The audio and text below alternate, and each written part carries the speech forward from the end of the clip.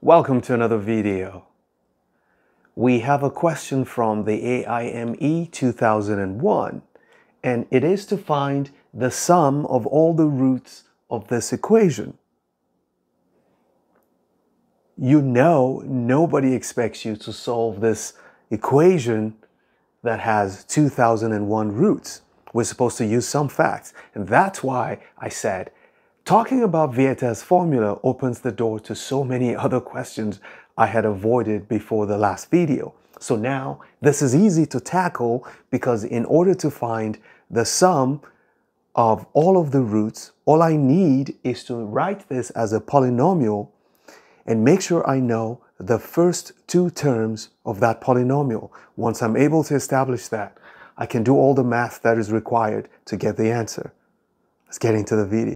Now, I do not know what the answer to this question is, but I know what to do. So unless I make a mistake, the answer is most likely going to be right. It's a risk. So the first thing I need to do is to get a polynomial. This one is already a polynomial, and this, when expanded using binomial expansion, is going to be a polynomial. I just need to remember how to do binomial expansion. Well, we know how to do it. Whenever we have a plus b raised to power n, we don't know the n, we know that the first term is going to be a raised to power n. That is certain. And then the next term is going to be plus. It's going to be, so since we have the next term, it's going to be n combination, so it is written like this often, n combination 1, multiplied by this term, a raised to n minus 1, multiplied by b raised to power 1. So this power is what's going to be on this, and this less one is what's going to be on this. That's the next term. We can do one more, okay? If we go one more, it's going to be the same thing, which is going to be n combination 2. This is going to be a raised to power n minus 2, and this is b to the second power. Okay, so if we use that, this is n plus. We keep going on until we get to the very last term. And like I said, we need just the first two terms.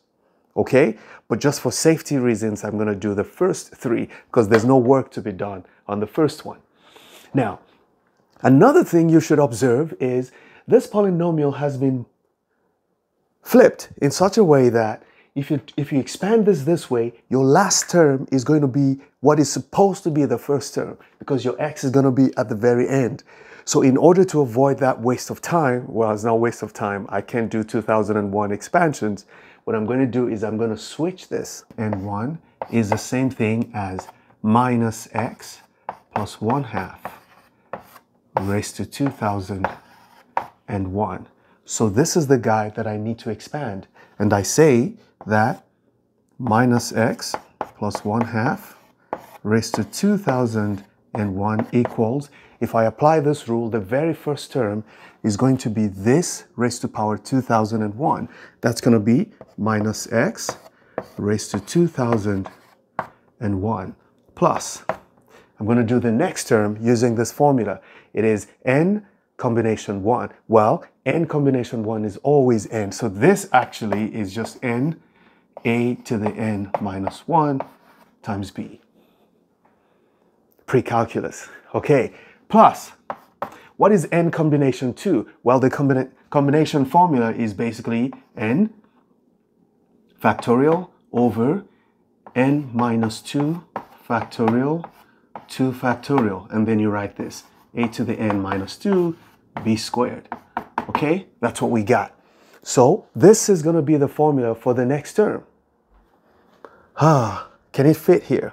Okay, let's see. So this is going to be n, or n is 2001. It's going to be 2001 multiplied by a to the n minus 1. Our a is negative x. So that's going to be negative x raised to power 2001 minus 1. That's 2000 multiplied by b. In this case, our b is 1/2, which is going to be times 1 over 2. Okay? And then we have one more term, which is going to require the factorial. It's going to be 2001 factorial over 2001 minus 2 factorial times 2 factorial, then times negative x raised to power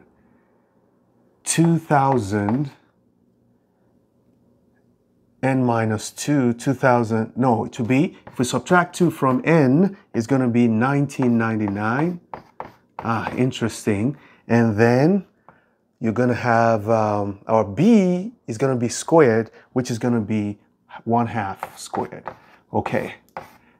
And then plus all the other terms, but they're not going to be relevant. So let's get rid of this. So now I'm going to take each of these terms and simplify them. Well, this has a minus sign, so it means my negative x plus 1/2 to the 2001 is the same thing as negative, because a negative number raised to an odd power will retain the negative, so it's negative x to the 2001. Okay, let's go here. When you raise a negative number to an even power, the negative disappears and you have 1/2. Okay, so this is 2001 times 1/2. So that's 2001 over 2 plus 2001 over 2 times x to the 2000. Okay, to the next one. This is 2001 factorial over, this is going to be 1999 factorial, and then you have 2 factorial. Well, 2 factorial is the same thing as 2, so I'm just going to evaluate what I can at the same, oh, there's 2 here. There is 1 raised to power, 1/2 squared is 1/4. So if you multiply 2 by 1/4 is 1 over 8. So ultimately, the a sub n in this case is going to be 2001 factorial over 1999 factorial times 8. Okay, and then what comes here is going to be, oh, this is going to be negative, a negative number raised to a power. So we're going to put a negative here. It's going to be negative and x to the 1999. Now that we have this guy expanded at least sufficiently to get what we need to combine this. Why did I do the third term? It's because I already saw that this is going to get eliminated by this guy. So I need 2 terms, the first 2 terms. So here I'm going to say that now we can rewrite this expression here as, then we have x to the 2001 plus this is going to be minus x to the 2001 plus 2001 over 2 x to the 2000 minus, this is going to, well, there's no simplification. It's going to be minus 2001 factorial over 1999 factorial times 8 x to the 1999 plus blah, blah, blah equals 0. This is going to cancel this.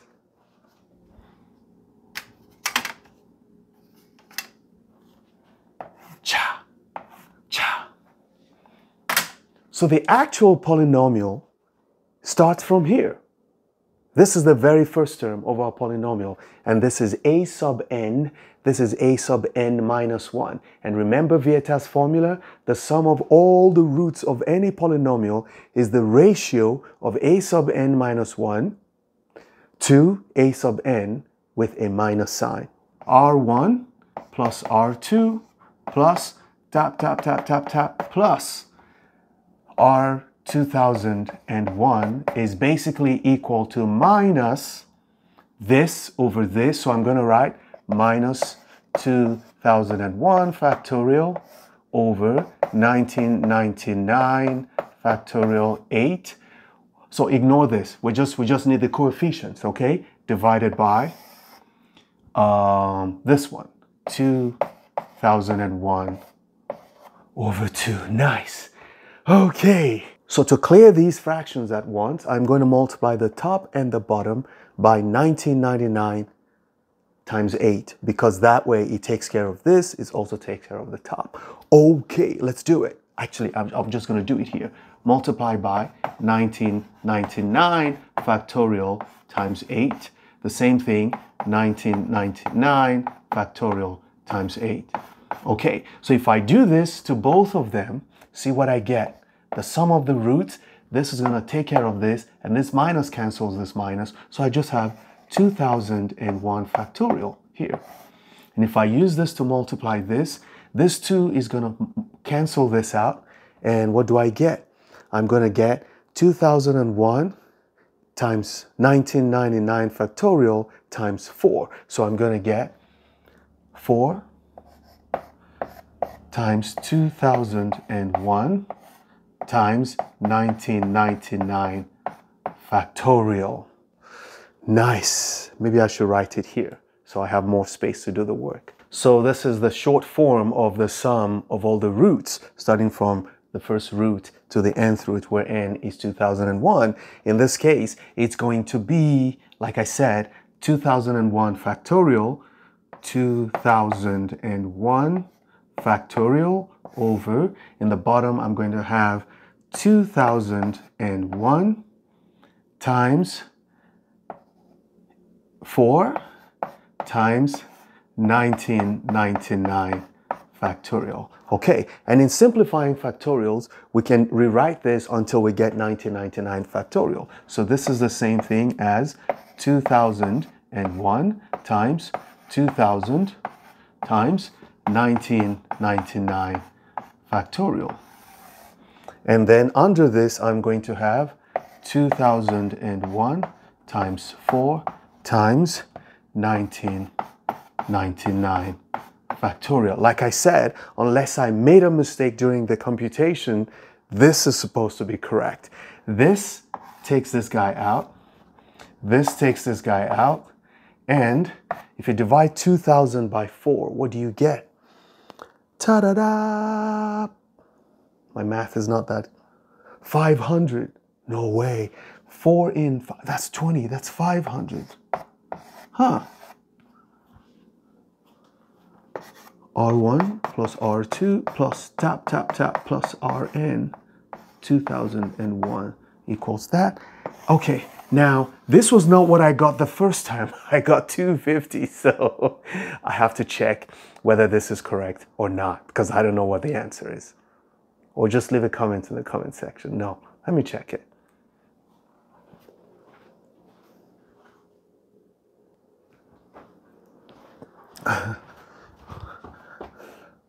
Okay, I think this is correct, because I did check and I noticed that I forgot to put this 1/2 the first time.